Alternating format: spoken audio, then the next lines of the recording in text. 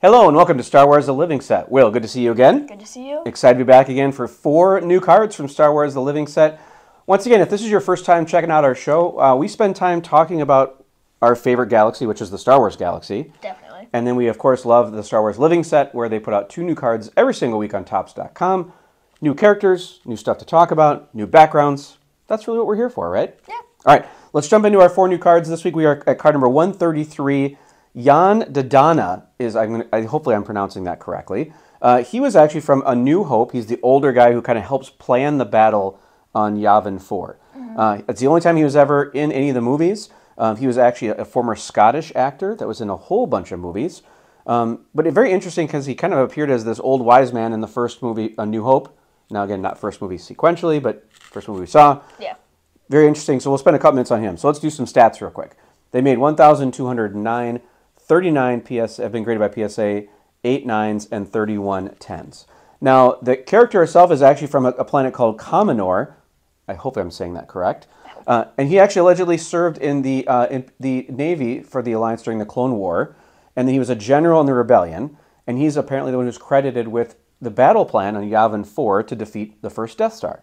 If you remember, he's like leaning over the table with that big round, like, lit up table thing. He's that guy. Yeah. We'll put a picture of him up here for you. And then he allegedly died while protecting the rebels on a planet called Mako Ta. Very sad. Very sad. Shout out to, I suppose, General Dodonna at that time. Again, we only see him for one movie. Not a lot of backstory on him, but anything else on that card for us today? Not much, except for I recognize the name Dodonna. Okay. I don't remember what it's from. I feel like it's either Rebels or Clone Wars. Oh. I'll have to look back, but I feel like there's something about General Dodonna's fleet or something like that. He would have been in Clone Wars for that. I definitely recognize the name. Okay. If any of you guys know, leave it in the comments because I'm almost positive it's from something. Okay. But I don't remember what. All right, we'll have to check that one out. Very cool. I'll have to go back and look. All right, card number 134, Zuckuss from Empire Strikes Back. Well, tell us about Zuckuss. So Zuckuss is another one of the bounty hunter dudes. We've talked about a few of them. We've talked about Bosk and Boba as well. Yep. Now we're on to Zuckuss. Yep. We're going to some stats quick. They made 1,227. 37 have been graded by PSA, 7 9s, and 29 10s. The actress is Kathy Monroe. And then she's actually uncredited with 13 different items. So basically she was in 13 different things, but they never say her name in the credits. Yeah, so apparently she's the person that wore this really heavy suit. And apparently when they were filming this, between takes, they would actually have to have her like sit down because the suit was so heavy. It's interesting, though, because I think the only time we see, again, in the final cut of the movie, they probably filmed a lot of other stuff. Yeah. The only time we really see them is when, like, all the bounty hunters are standing there on the Star Destroyer, and then, you know, I think one of the commanders says, "We don't need this bounty hunter scum. We'll find them on our own." Right? That's the only time we really see them on screen. Yeah. But I'm guessing they filmed a lot of other stuff too. Okay. And then more about the character. Apparently, Zuckuss is a Force-sensitive bounty hunter who worked with 4LOM or 4-LOM. Whichever you prefer. Whichever you prefer. Yeah.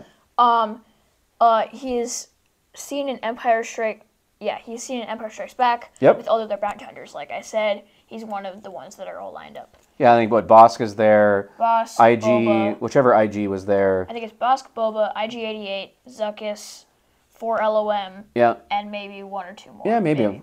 Something like that. His homeworld is Gand. I think so. Gand? Yeah, I believe so. Yeah. Something like that. Whichever one you want. And apparently he was like tested by the Inquisitors, but like they didn't, because he is supposedly a Force-sensitive creature. Yep. But they said that they couldn't sense any Force powers in him or anything. Yeah, who knows? I don't know if Inquisitors were reviewed or like interviewed for this, but that's the backstory apparently. So. That's the backstory. Yeah. And apparently the mask was crafted by Stuart Freedom. Yep. Freedom. I think it's Friedman, but close enough. Okay. Yep. And this is funny. The eyes were just covered with bubble wrap. So it's like this whole entire, like, really, like, probably very fancy, really expensive suit. Maybe not as expensive. Probably not fancy. It was Empire Strikes Back. They didn't have a lot of money even then. You know, they were just kind of making stuff out of whatever was laying around the shop, I think. Yeah, but still, this very big, detailed suit. Yep. And then the eyes were just bubble wrap. Like, just bubble wrap. They were just bubble wrap. Kind of funny. I thought that was funny. All right, anything else on Zuckuss? Not much, I don't think. All right, let's go to card 135. Probably one of our most famous actors, for sure, of this week. Well, second. Yeah, second. That's fair enough. That one's just a voice, but this is an actual actor. Yeah. We've got Beaumont Kin from Rise of the Skywalker. The actor is Dominic Monaghan.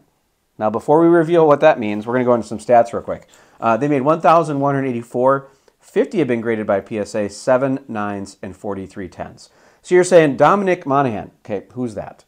For those of you who have maybe potentially traveled to Middle-earth, he actually plays Merry Brandybuck in Lord of the Rings, which I did not see that at all until I started looking at the research on this one.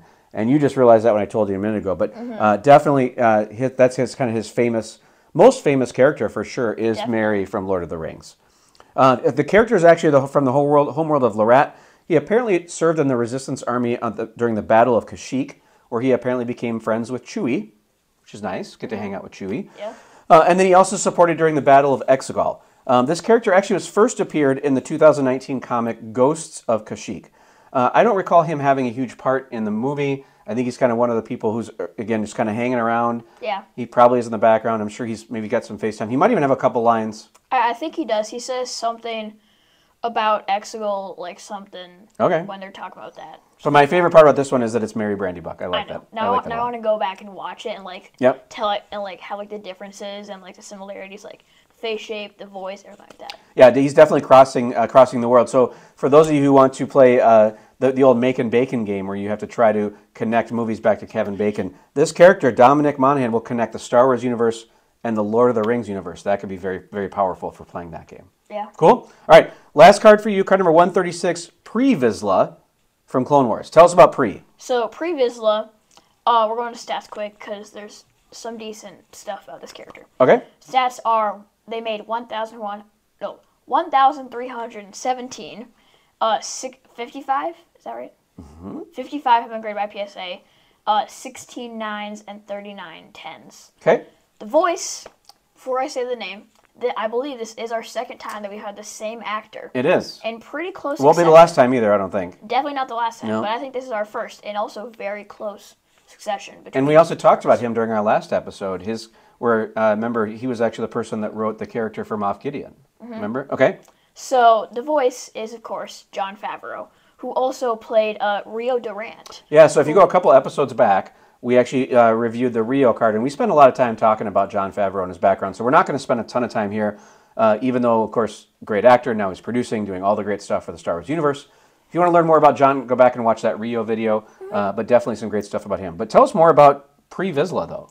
So Pre-Vizsla is basically the leader of Death Watch, or basically, like, the, like, quote-unquote bad people that are trying to take down Satine during the Clone Wars. And how many episodes was he in Clone Wars? 5, 6, maybe? He played a kind of big role for some parts, a really low role for other parts. Got it. Basically, he's the leader of Death Watch. Okay. Death Watch's goal was basically to dethrone Satine and have Mandalorians become like more warlike how they once used to be. Sure. Instead of all like graceful and like peaceful in the super cool, awesome dome city. He wanted to basically destroy that and bring it back to like, we are enemies, stuff like that. Got it. And then I believe if I'm remembering correctly, he then teams up with Darth Maul. Okay. To then try and take down Satine. That's right. Yeah. But then Darth Maul's like, screw you. Then he fights him, duels him, takes the Darksaber, and I believe kills him. Okay. So Pre-Vizsla, pretty important name because he is a descendant of I forget what's his name, Vizsla. No idea. Something Vizsla. Pre-Vizsla, because it'd be Pre-Vizsla's dad. Pre-Vizsla. And then also Pre-Vizsla, his descendant is Paz Vizsla. Okay. So a little bit of backstory there. A lot of Vizsla family tree history right there. A lot. All right. And then apparently Jon Favreau, who did the voice, met Filoni at Skywalker Ranch while he was working on Iron Man. Yeah, so apparently they kind of started chatting. Jon talked about how he loved to do a voice. They hadn't found a person to do the voice yet for Pre-Vizsla, and that's how Jon Favreau got the role. Yeah. So what it sounds like is if you're interested in doing something in Star Wars, you got to hang out at the Skywalker Ranch and talk to Dave Filoni. Yep. I haven't had a chance to do that yet. No. All right, good. Anything else on Pre-Vizsla? I don't think so. Okay, what is your, again, every week, favorite card of the week? Which one is your favorite one out of these 4 for this week? I got mine picked already. Who's yours? Beaumont Kin, because I like the artwork. I like the design on it. I think that it looks great, and it's Mary. Yeah. You got to go with that one. I agree. All right, we're going to go with that one this week. So again, Beaumont Kin, our favorite card of this week. Again, shout out to Kris Penix for doing all the artwork on these amazing cards. He's still got about almost 100 cards until he gets joined by another artist. But again, thank you, Kris, for doing this. If you're interested in the cards, there's 2 new cards available every single Tuesday, Topps.com. And again, thanks so much for watching our show.